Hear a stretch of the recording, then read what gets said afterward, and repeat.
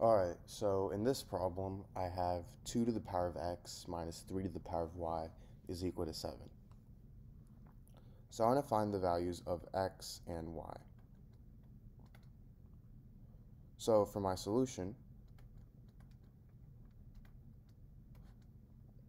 if I have something in the form 2 to the power of x minus 3 to the power of y is equal to 7, I'm going to rewrite 7 as 4 plus 3.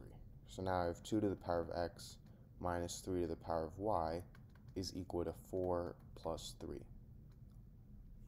And the reason I did this was because 4 is the same thing as 2 squared. So now I get 2 squared plus 3. And notice how I have something in the form 2 to the power of number minus 3 to the power of number is equal to 2 to the power of number, and I also have 3 to the power of 1. Now from here, I'm going to group the powers of 2 together and group the powers of 3 together. So I'm going to subtract 2 squared on both sides. So I get 2 to the power of x minus 2 squared minus 3 to the power of y is equal to 3. And then I'm going to add 3 to the power of y on both sides.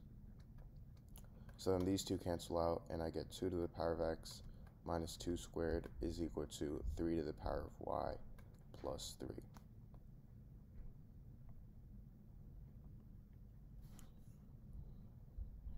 Now, for my left-hand side, I'm going to factor out 2 squared.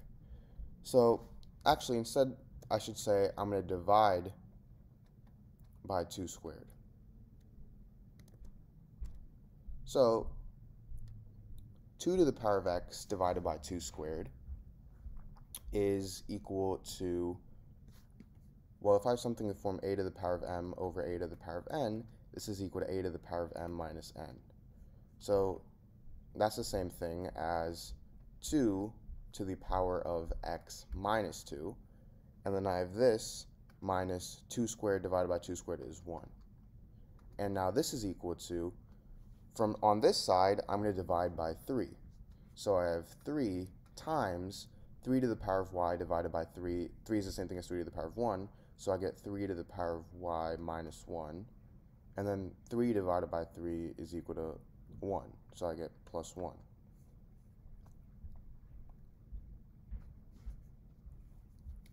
Now from here, if I have something in the form a to the power of m times a to the power of n, this is equal to a to the power of m plus n. So 2 squared times 2 to the power of x minus 2, this is equal to 2 to the power of 2 plus x minus 2, and these two and 2 and negative 2 cancel out, so I just get 2 to the power of x.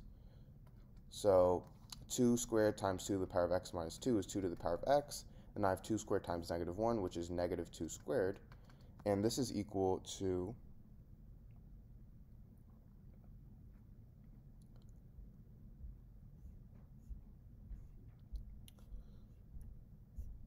3 to the power of y plus 3. So I'm just checking if we distributed, if we factored out right, and it looks like we did. So now going back here, let me rewrite this. I have 2 squared times 2 to the power of x minus 2 minus 1 is equal to 3 times 1 plus 3 to the power of y minus 1. And notice how 2 squared, that's equal to 4, is an even number, and 2 to the power of x minus 2, well, 2 to the power of any number is even, and an even number minus 1 is going to be odd. So we have an even number times an odd number is equal to 3 is an odd number, times 3 to the power of any number is an odd number, plus an odd number plus 1 is an even number. So you have an even number times an odd number is equal to an odd number times an even number. Now, what I'm going to do is I'm going to set the odd numbers equal to each other, and then the even numbers equal to each other. So this gives me two equations. I get 2 squared is equal to 1 plus 3 to the power of y minus 1. And I also have 2 to the power of x minus 2 minus 1 is equal to 3. So let's first start with this equation. this is going to equal 4 is equal to 1 plus 3 to the power of y minus 1, and this means that 3 is equal to 3 to the power of y minus 1, meaning y is equal to 2. So the value of y is 2. Now for 2 to the power of x minus 2 minus 1 equals 3, I'm going to first start by adding 1 on both sides. So I get 2 to the power of x minus 2 is equal to 4. And now 4 is the same thing as 2 squared, so I get 2 to the power of x minus 2 is equal to 2 squared. And this means that x minus 2 is equal to 2. And if I add 2 on both sides, these two cancel out, and I get x is equal to 2 plus 2, which is 4. So my solution is x equals 4, and y is equal to 2. Alright, so in this problem, I have 2 to the power of 10 plus 2 to the power of 10 is equal to 2 to the power of x. So I want to find the value of x here. So for my solution,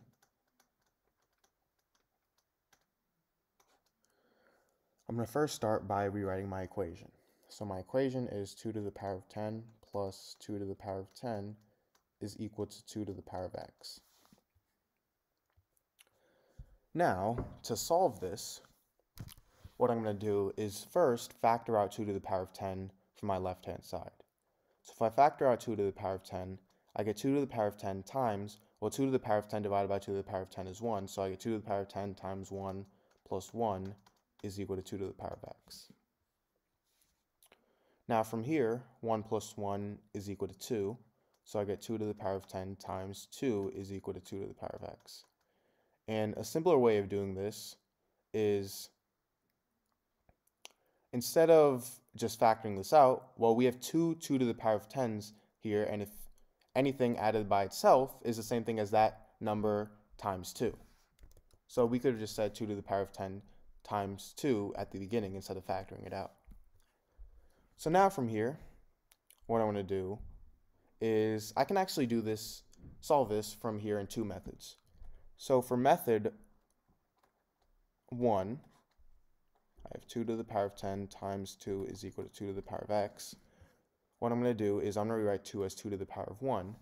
And now if I have something in the form a to the power of m times a to the power of n, this is equal to a to the power of m plus n. So in this case, 2 to the power of 10 times 2 to the power of 1 is equal to 2 to the power of 10 plus 1, which is equal to 2 to the power of 11.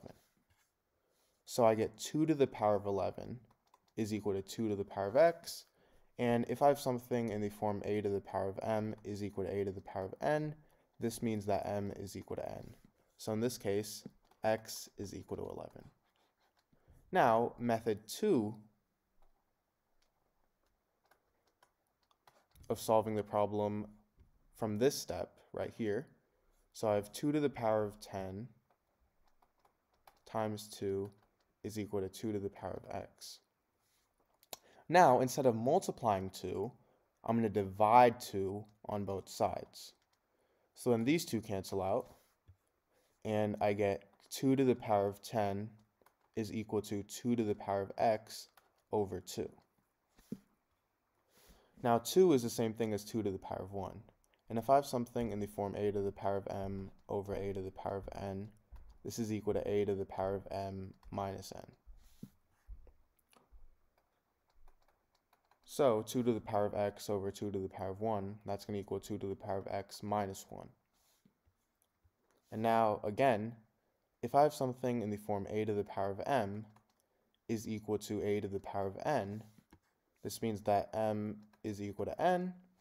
So in this case, 10 is equal to x minus 1, or I could write this as x minus 1 is equal to 10. And now if I add 1 on both sides, these two cancel out, and I get x is equal to 10 plus 1, which is 11. So as you can see, these are the two methods, and method 1 is actually much simpler. It only took a couple of steps compared to method 2. And now the final step that we have to do, and we always have to do this in every equation, is to check our answer. So our equation was 2 to the power of 10 plus 2 to the power of 10 is equal to 2 to the power of x. We got x equals 11, so I get 2 to the power of 10 plus 2 to the power of 10 is equal to 2 to the power of 11.